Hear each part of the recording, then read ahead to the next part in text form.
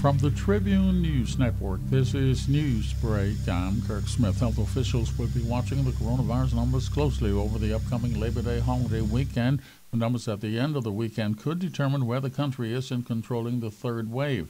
Cat Island, parts of Andros, and parts of the Berry Islands heading into what they hope will be their final weekend lockdown as officials try to contain recent outbreaks there. And there are some positive signs. The ministry reporting 29 cases confirmed in the country for Tuesday.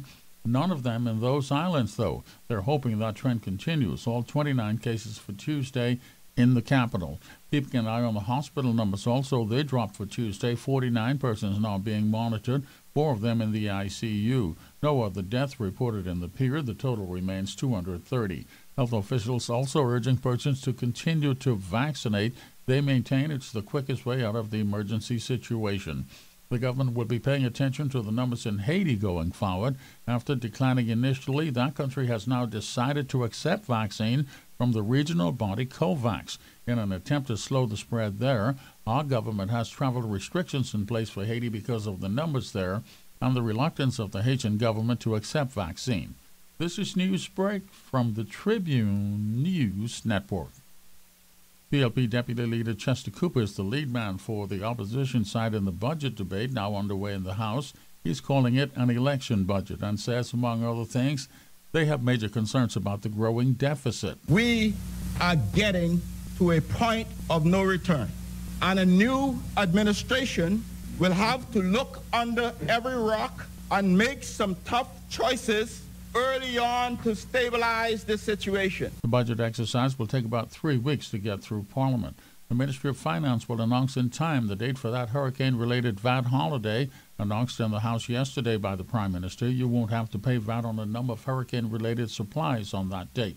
The government promising to fix the situation for those student nurses who demonstrated outside the House yesterday.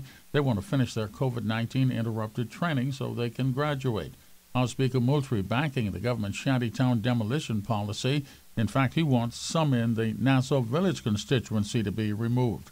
Labor Day activities scaled back due to ongoing coronavirus restrictions.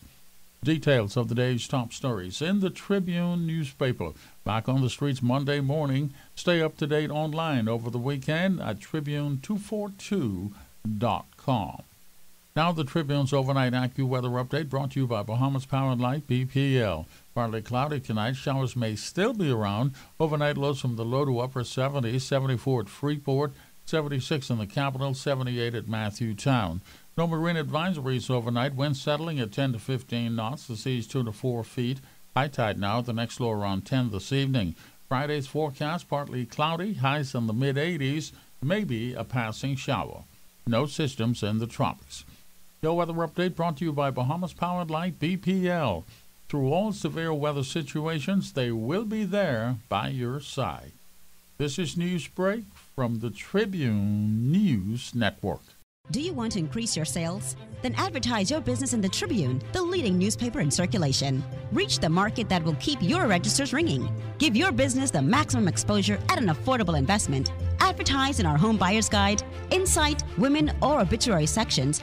Let us help you get your business to the Bahamas and to the world with our online advertising spots. Professional advertising reps are waiting to offer you advertising packages to suit your budget, and consultations are free. The Tribune, your answer to increased sales. Call our sales department today, 502-2394, or visit us on Shirley Street. The Tribune, the people's paper, biggest and best. World News headlines, they don't know if it will hold, but that coalition government has been agreed in Israel, and it means that Prime Minister Netanyahu could be out after 12 years in office. The agreement still has to be approved by the Israeli parliament. Netanyahu says either way he will not bow out of Israeli politics. He could end up as opposition leader. The Pan American Health Organization watching the spread of the coronavirus in a number of Central American countries, including Colombia and Peru, where cases and deaths continue to climb. The U.S. continuing its space program and expanding it, now sending 2 craft to Venus. Sports Notes now brought to you by the Tribune Sports section. You can check out some stuff on TV. There's always soccer. Major League Baseball, Jazz and the Marlins open a series in Pittsburgh tonight after completing that series against the Blue Jays. The NBA playoffs continued tonight. DeAndre and the Suns in Game 6 against the Lakers, leading 3-2 in the series. It's in Los Angeles. The Suns win and they move on. Same for Denver and Portland. The Nuggets win and they move on and they play tonight. Jonquel Johnson, the Sun, off again tonight. Next up, New York tomorrow. There's tennis, more of the French Open on TV, and a big women's golf tournament. The U.S. Open is on this weekend. For all of your sports details, you want to check the Tribune Sports section. Everything you need from the world of sports you'll find in the Tribune Sports. And that's your news break. Details of the day's top stories in the Tribune newspaper on the streets first thing in the morning. Stay up to date online all weekend at Tribune242.com.